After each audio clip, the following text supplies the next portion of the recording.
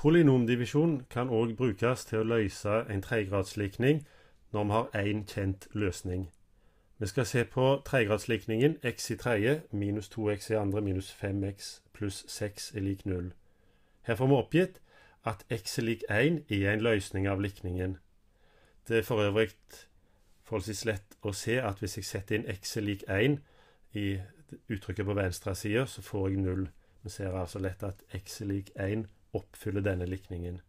Det at x er lik 1 er en løsning av denne likningen, er jo det samme som å si at x er lik 1 er et nullpunkt for polynomet x i tredje minus 2x i andre minus 5x pluss 6. Dermed så vet jeg at divisjonen x i tredje minus 2x i andre minus 5x pluss 6 delt på x minus 1 er nødt til å gå opp. Vi utfører divisjonen. X i tredje delt på x, det blir x i andre. X i andre ganger x, det er x i tredje. X i andre ganger minus 1, minus x i andre. Trekk ifra x i tredje minus x i tredje 0, minus 2x i andre, minus x i andre. Det blir minus 2x i andre pluss x i andre, som er minus 1x i andre, eller minus x i andre. Så får jeg minus 5x minus 0, pluss 6 minus 0. Minus x i andre, delt på x, blir minus x. Minus x ganger x er minus x i andre. Minus x ganger minus 1 er pluss x. Trekker ifra minus x i andre minus minus x i andre blir 0. Minus 5x minus x, det blir minus 6x. Pluss 6 minus 0, pluss 6. Minus 6x delt på x blir minus 6. Og minus 6 ganger x, det er minus 6x. Minus 6 ganger minus 1 er pluss 6. Trekker ifra og ser at jeg får 0. Divisjonen gikk opp. Da vet jeg at x i tredje minus 2x i andre minus 5x pluss 6 kan skrives som x i andre minus x minus 6 ganger x minus 1. Så må jeg faktorisere annengradsuttrykket. Da løser vi annengradslikningen. X i andre minus x minus 6 er lik 0.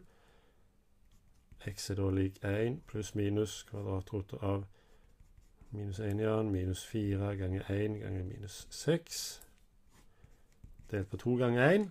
1 minus 4 ganger minus 6 er pluss 24. 1 pluss 24, 25. Kvadratrotet av 25 er 5. For at x er lik 1 minus 5 delt på 2, eller x er lik 1 pluss 5 delt på 2. Altså x er lik minus 4 delt på 2, det er minus 2, eller x er lik 6 delt på 2, som er 3.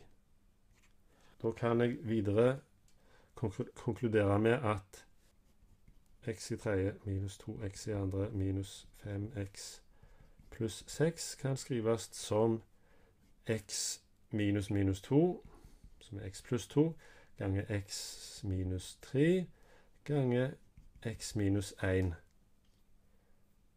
Det som står her må være identisk med dette, siden det annengradsuttrykket kunne faktoriseres til x pluss 2 ganger x minus 3.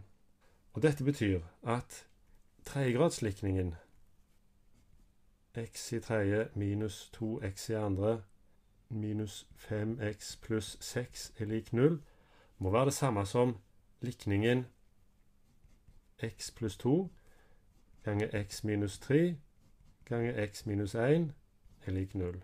Så sier jeg følgende. Her står det nå 3 parenteser. Det står 3 tall som skal ganges i sammen. Svaret skal bli lik 0. Hvis jeg skal gange i sammen 3 tall og få 0 som svar, så må ett av de 3 tallene være lik 0.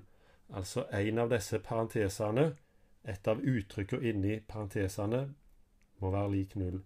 Jeg får da at enten så må x pluss 2 være lik 0, eller så må x minus 3 være lik 0, eller så må x minus 1 være lik 0.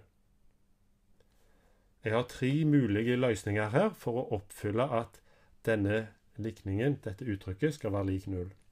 X pluss 2 er lik 0, har du løsningen x er lik minus 2. X minus 3 er lik 0, har løsningen x er lik 3. Og til slutt, x minus 1 har løsningen x er lik 1.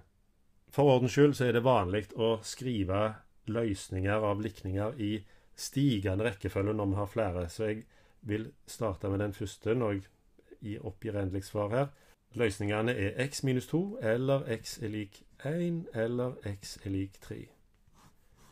Tredjegradslikningen hadde 3 løsninger altså.